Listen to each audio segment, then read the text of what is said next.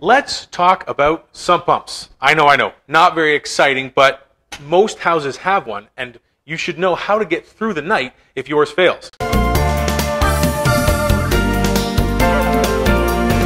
Postma heating and cooling. You can be comfortable with us.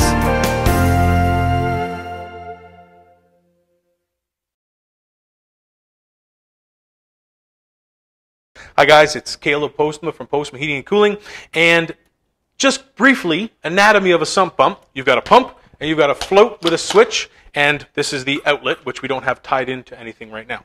So why does your sump pump have two cords coming up the wall, and you have two plugs in it?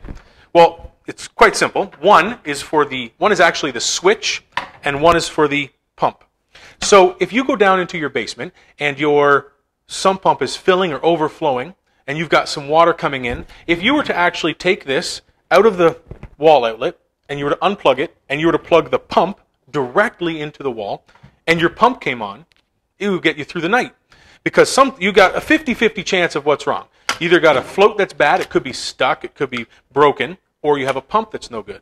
If you get lucky, and the float or the switch is no good, and the pump is still fine, you could plug it in, and it'll get you through the night until you can call us to change your sump pump. You know what? How about I show you in action?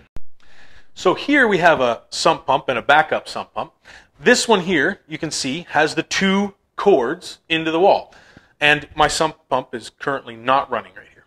So if I pull these out, and you've got the two, you unplug the one, okay? And we don't need this one right now.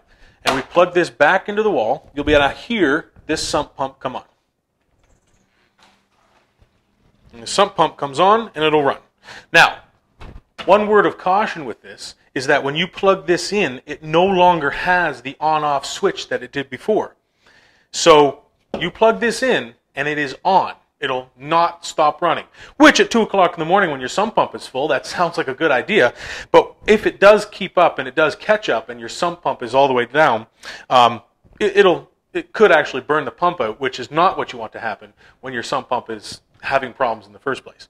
So this is just a way to get you out of trouble. And I know the polar vortex is coming and lots of snow, but if you've lived in Chatham for longer than 3 weeks, you know that the snow is leaving just as fast as it came. So this might get you out of a jam. So anyway, stay safe and have fun. Thanks, Chatham.